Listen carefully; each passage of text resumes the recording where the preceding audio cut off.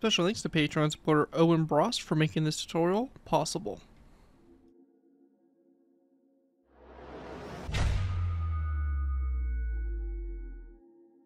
Hello ladies and gentlemen, Jagdtiger here bringing you another Minecraft Cold War vehicle tutorial. In this tutorial we'll be going ahead and building the T-62. The T-62 is a Soviet main battle tank that was first introduced in 1961 as a further development of the T-55 series. The T-62 retained many similar design elements of its predecessor, including low profile and thick turret armor. In contrast with previous tanks which were armed with rifled tank guns, the T-62 is the first production tank armed with a smoothbore tank gun that could fire the APF SDS rounds at a higher velocity. While the T-62 became the standard tank in the Soviet arsenal, it did not fully replace the T-55 in export markets due to its higher manufacturing costs and maintenance requirements compared to its predecessor. Although it was replaced by later models and successor states of the Soviet Union, the T-62 remains in use by multiple other countries as a reserve for equipment in Russia. Design features of the T-62 became standardized in subsequent Soviet and Russian mass-produced tanks. So yeah, the T-62 here, a very cool tank and kind of just the line and evolution of the main battle tanks of Russia. Kind of supports the standard design they've been going through for just kind of round turret and low profile type tanks compared to the tanks of the Western world. But it's a really cool tank and really awesome kind of, I guess, mid-Cold War tank if you're really trying to find a build that would work for that, and this series is going to be that perfect build. Before we go ahead and jump into it though, I do want to go ahead and give a special thanks to Patreon supporter Owen Brost for making this tutorial possible, and as always, if you are interested, feel free to check out my Patreon page. By becoming a patron, you do earn the benefit of having a vehicle request per month for your patron, and all that stuff, and it does all support the channel and kind of the continued videos, so definitely feel free to check that out if you are interested in that program. With that though, let's go and dive in here, taking a look at the T-62. Now I believe the version we have in front of us here is the just the T-62.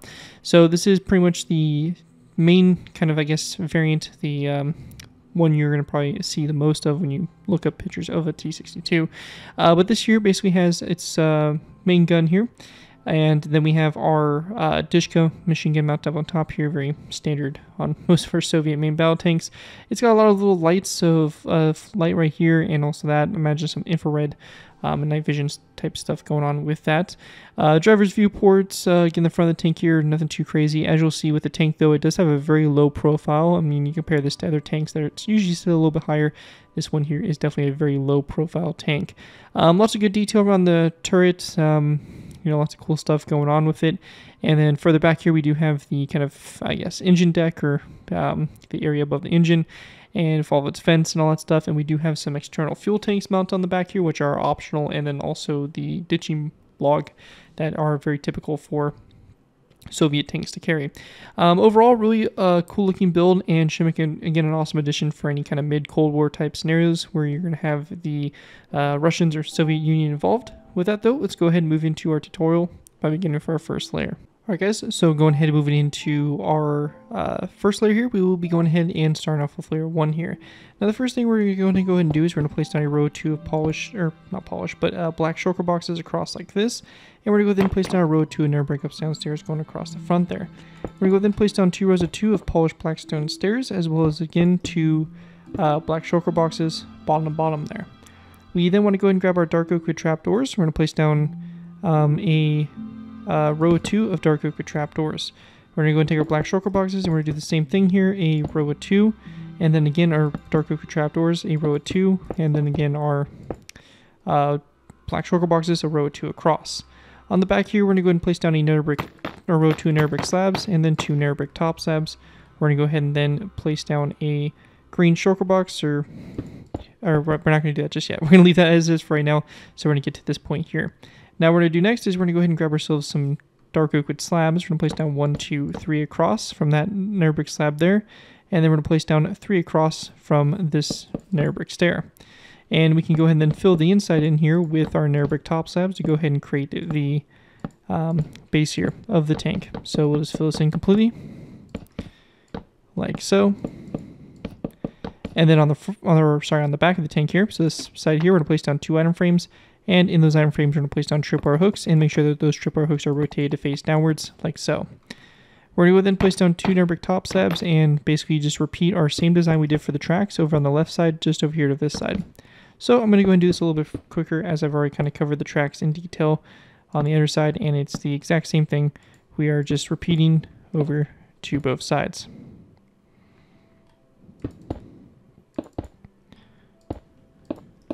So just like this, and then we have our nether brick stairs, which are going to be 2 nether brick upside down stairs. Now at this point in time, we're going to go ahead and then grab ourselves item frames again, and we're going to go ahead and go to each one of the black shulker boxes. We're going to place down an item frame on the end here, and we're going to go ahead and place down a green stained glass pane in the item frame. If you're on Java, you also can place down a dark oak wood button on the side of those shulker boxes as well. Java is the only version that allows item frames and buttons in the same block space, so if you are on a version other than Java, you'll have to just settle with just the item frames. With that done, we're going to then do the same thing over here on this side, and this right here will complete our road wheels here for the vehicle. Now we do have this section here where we have those 2 polished blackstone stairs, and we are going to go ahead and expand upon that. For this, we will be going ahead and using a design of 2 banners, and I'll go ahead and show you guys the banners here. They're really simple. They're going to be green banners that you're going to start with. So you're going to have 2 green banners. You're going to split both banners in half with black dye. So one will have a line of black dye going vertically on the left side, and then the other one will have a line going vertically on the right side. Then you'll just take a black dye again, put each banner back into the loom, and you'll just do horizontal lines across the center there, and you are pretty much done. It's really straightforward, really simple to do, and you're just going to place them on the polished blackstone stairs like this with the green portion facing toward each other. Again, really simple stuff. That will be done to both sides there, and once you have that all done right there, that is going to wrap up everything we have there for layer 1. Again, here is an aerial overview, what it looks like from the top-down view. And with that, we'll be going ahead and moving into our next layer, which will be layer number 2. Moving on to our next layer, we have layer 2. For layer 2 to start with, we're going to place down 2 green shulker boxes, which are going to be basically bottom to bottom on top of these nether brick slabs like so. And then going forward from there, we're going to place down a row of 2 of nether brick walls like so. We also want to go ahead and take dark oak wood signs, and on the front, or the side here facing forward, we're going to go ahead and place down dark oak wood signs on the side here of these walls. So just like this. In the space in between those walls, we're going to go ahead and then take dark oak wood slabs, and we're just going to place down a row of 2 going across like that. And we're going to go ahead and also place down item frames and then tripwire hooks in those item frames, which we're going to go ahead and rotate so that they point downwards. And same thing over here. So just like that. And then once we have that done, we're going to take our green terracotta, and we're going to go ahead and fill in a space of green terracotta between the shulker boxes, so a row of 3 across. After we have that done there, we're going to place down a nether brick top slab to both sides, and then going back, we're going to place down 1, 2, 3, 4, 5, 6, 7 nether brick slabs. Same thing over here on this side. And we will also, after we have those nether brick slabs done, we're going to place down 2 dark oak wood signs on the 2 nether brick slabs on both ends. So, just like this here, to both ends, like that. After that, we're going to go ahead and place down a nether brick top slab here. And then going over here, we're going to do the same thing. We're going to take our green terracotta then, and we're just going to go ahead and fill in the inside here with green terracotta, just like this. And once we have that finished there, we're going to go ahead and place down 1 more additional row going all the way across the space here. Now on the ends here, we're going to take our green shulker boxes. We're going to place it down to both ends. We're going to place down an item frame on both ends there. In those item frames, we're going to place down a green terracotta. And again, for my Java players, we'll place down a dark oak wood button there if you are in Java. And same thing over here. And then also in the front here, we're going to place down an item frame cobweb. And again, for Java, a button on that block as well. So same thing here, like so. Now, after we have that done there, on the very back, we're going to go ahead and grab ourselves some spruce wood. And also, or some spruce wood slabs, some nether brick walls, and we're also going to need some green stained glass panes here. We're going to place down a total of 3 green stained glass panes down the center here, and then nether brick walls to both sides like that. And then we're going to take our spruce slabs, and we're going to place down 1, 2, 3, 4, 5 top slabs across. On the ends, we're going to place down a player head, and then along the side there of the logs, or the slabs, we're going to go ahead and also place down spruce wood signs, going all the way across those slabs like that. And after we have that all done there, that is going to wrap up what we have for that, and that is going to conclude layer number 2 for the build. Again, here is an aerial overview, what it looks like from a top-down view. And with that, we'll be going ahead and moving on to our next layer, which will be moving on to our next layer, we have layer number 3. For layer 3 to start with, we're going to take our green carpets, we're going to place down 2 on top of these nether brick walls, And we're also going to place down a redstone comparator here, as well as a dark oak trapdoor to the side of the comparators. Once we have that all done there, we're going to go ahead and also place down a dark oak fence gate here, open that toward the front of the tank, an item frame, and then a snowball in the item frame like so. We're going to go ahead and place down a dark oak slab there in the center, and then to the side of that, we're going to place down a spruce wood slab, and then over here we're going to place down 1 and 2 dark oak slabs, and then over here just 1. We're also going to place down an item frame that's going to come off that slab, as well as a black bed in the item frame, which we're going to rotate sideways. Again, for my Java players, we're going to go ahead and also grab a spruce wood sign, and we're just going to place on the side here of that like so. Now, with that all done, we then want to go ahead and grab our daylight detectors. We're going to place down 2 along the side here. This trapdoor will open, so make sure you do close that again. Then we're going to place down 3 green terracotta blocks across the center, a dark oak slab on both ends here, and then a green bed over here on the left side. After we have that done, going back from the green bed, we're going to place down 2 spruce wood slabs, which will also be followed with 2 spruce wood signs on the side of the spruce wood slabs. So like that. Then over on the other side of the vehicle, we're going to go ahead and very simply just place down a narrow brick wall, or sorry, narrow brick slab, and not like that, but like this, and then a dark oak trapdoor.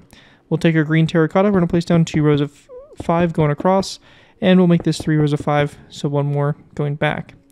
Then at this point here, we're going to place down a mossy cobblestone wall to both corners, or both sides there, row 3 green terracotta across the center, and then taking our dark oak stairs, we're going to place down 1, 2, 3 across the back here, as well as a dark oak slab on both ends. Now on the right side here, to go ahead and continue our kind of cargo compartments and stuff like that on the side of the tank, we're going to place down a dark oak trapdoor here, and then we're going to place down 2 green beds that just go back like so, then a dark oak trapdoor, and then we'll take some green carpet, and we're just going to place down a green carpet on top of this wall. Now on the other side here, it's obviously going to be a little bit different. We're going to go ahead and do our spruce wood technique again. So we're going to place down 2 spruce wood slabs here. Again, signs on the side of those slabs. And then we want to go ahead and take our green bed. We're going to place down a green bed right here, and there's a spruce wood slab, and another spruce wood sign on the side there. After we have that all done there, we want to go then place down a dark oak trapdoor and a green carpet like that going back. With that all done, we then want to place down a dark oak slab here in the center, 2 spruce wood slabs to the sides there like that. Once we have that all finished there, we're going to go and place down a deep slate tile, black bed to both ends, and then we're just going to place down a row of 5 of deep slate tiles across. Now with that all done, we want to go and then take a green shulker box. We're going to place down 2 like this to both sides. We're going to have that space of 1 there in the middle. Now coming off the green shulker boxes, we're going to go ahead and then grab ourselves levers. We're going to place down a row of levers across, and we then want to go ahead and make sure that these levers are activated so that they face downwards like that. Once we have that done, we're going to go ahead and grab a item frame, place it on the side here, green shulker box or green terracotta block in the item frame, and same thing over here. So just like that, and that will finish off those optional fuel tanks there on the back. Anyways, though, that is going to conclude everything for layer 3. Here is a overview for what it looks like from the top-down view. And with that, we'll be going ahead and moving on to our next layer, which will be layer number 4. Moving into our next layer, we have layer number 4. For layer 4 to start with, we're going to place down a piston on top of this block here. And we're going to go then take our dark oak slabs, and we're going to go ahead and go 1, 2, 3, 4, 5, 6, and 7 slabs forward. We're going to go to the bottom of these 2 slabs here, place down trapdoors, and then dark oak signs on the side here of these slabs. After we have that done, we want to go and then take our dark oak slabs. We're going to go 2 more forward, and then a polished blackstone slab there on the very tip. Now, after that is done, we're going to go then take a dark oak slab. We'll place it to both sides of that piston. And then once we have that done there, we're going to go and place down a dark oak fence gate, which will be coming off this slab here, open it toward the slab. Then over here, we're going to place down an item frame. And in that item frame, we're going to place down a black concrete block. And again, for Java players, we'll place a dark oak sign on the side there like so. Now, with that all done there, we want to go ahead and then place down a green terracotta block behind the piston, as well as we can go ahead and at this point use end portal frames. Now, you can use end portal frames for this section here. However, there's like this canvas type material, and I think the gray works pretty good at kind of showing this canvas area that is around the kind of gun mechanism and all that stuff. So that's why we chose a piston, and we will be going ahead and modifying it with a tool. So if you're not on Java, I would probably recommend just going ahead and using the end portal frames instead. But for Java players, I would use the piston, and we'll talk about that a little bit later. Anyways, though, after that, though, we're going to go ahead and then place down a dark oak slab to both ends. After that's done, we're going to take our green terracotta, we're going to place down a row of 3 across, and we're going to go ahead and then take our dark oak wood stairs and place a dark oak wood stair to both ends. We're also going to place down a dark oak wood corner stair going back from those stairs, as well as a narrow row of 3 of green terracotta across. And we then want to go ahead and place down a spruce wood stair here in the center, dark oak wood fence gate, or dark oak wood corner stair to both ends. Now, on the very back here, this is also kind of an optional thing. I went ahead and placed down a row of 3 of the strip birch logs. I think it looks pretty good and works pretty nice for the build. And I went ahead and just placed down some dark oak wood buttons to kind of show like some cabling or whatever wrapping it into that bundle. Now, once we have that all complete there, that is pretty much it for the main portion for this layer. At this point in time, if you are on Java, we're going to type in the command /give space app Minecraft :debug_sticks. This command here, press enter will get this glowing stick. We're going to go and just give a nice little right click there to the piston in the front there, and it will get rid of it and all that. Or get rid of that wood portion, and it looks nice there, kind of helps show a little contrasted color where that canvas material would be. Now the next kind of portion here is going to be kind of a Java feature that's going to look really good on Java. On other versions, you're going to have to do something a little bit different. So when it comes to this, you can have the option of placing down zombie heads and then an end rod, and then we're going to place down an end rod here. Or the other option here for Java players is we're going to build a space from these slabs and the stair right here. We're going to place down tripwire hooks in those spaces coming off the side of those blocks, and then we're going to go and left click with our debug stick, and we're going to go to selected facing. We'll right click these and rotate these around until they come off those stairs and slabs. And then we can just go ahead and throw a end rod there in between them, and then an end rod coming off this corner stair. So it's going to basically help kind of form this little rack system that goes around. And again, if you're on Java, I'd recommend the tripwire hooks. If you're not on Java, the zombie heads might be your best bet to go. Anyways, though, that is going to wrap up everything we have there for this layer. And actually, one quick thing I do want to cover also is we are going to place down a dark oak wood sign right here. Anyways, though, once you're done with that, that is going to wrap up everything for layer number 4. And with that, let's go ahead and move into our last final layers. Moving into our next layer, we move it into layer number 5 and 6, 7, and 8. So for these layers here to start with, we're going to place down a dark oak wood slab on top of this fence gate here. We're going to place down an item frame, and then in that item frame, we want to go ahead and place down a what is going to be a white stained glass pane. So just like that for this optics here. Then after we get that done there, we're going to go ahead and place down 2 daylight detectors here in the center. To the left side, we're going to place down a spruce wood slab. To the right side, we're going to place down a spruce wood trapdoor. We'll then place down a dark oak wood fence gate here, have this opened up toward the slab. Then a dark oak wood slab on top of that, or sorry, dark oak wood fence, or dark oak wood trapdoor. Then an item frame, and then in that item frame, we're going to go ahead and place down a red apple. So just like that. Then we want to go ahead and go to the side here of the fence post and all that. We're going to place down an end rod, and then we're going to go up with 1, 2, and 3 iron bars like that for the radio antenna. On this back section here, we're also going to place down a zombie head on top of the stair, so it's going to look like that there. Now, once we have that done, we want to go ahead and then place down our gun. So for our disco machine gun, pretty simple. We're going to go ahead and grab an anvil, a polished blackstone slab, some dark oak wood signs, a end rod, a chain, a wither skeleton skull, a grindstone, and we're also going to go ahead and need a black bed here, which will be used in the item frame. Now what we're going to go ahead and do here is we're going to place down an anvil like this. We're going to go ahead and then go forward, or rather, sorry, the anvil is going to go on top of this stair here. Then we're going to place down a top slab of polished blackstone, a dark oak wood sign on the right side.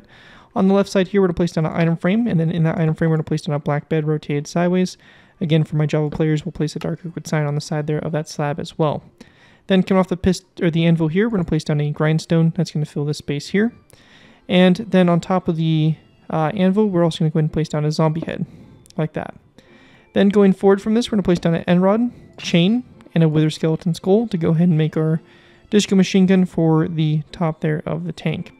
And after that is done, I believe that's pretty much it for the build. I'm just trying to make sure I'm not missing anything, and everything really does appear to be good to go. So we're going to go ahead and call that good, and that's it for layers 5. And anyways, guys, that right there is going to conclude my tutorial here for the T-62 main battle tank. Hope you guys do enjoy this build and are able to put it to good use. If you do end up using this build, I do ask that you guys give me proper credit for it. This being from a silent build, link to my channel or this video if this does appear in your social media sites. As long as you guys give me proper credit for the build, you're free to use it for projects you guys are working on. Again, the big special thanks to Patreon supporter Owen Brost for making this tutorial possible, and as always, feel free to check my Patreon page. Link as always in my video descriptions.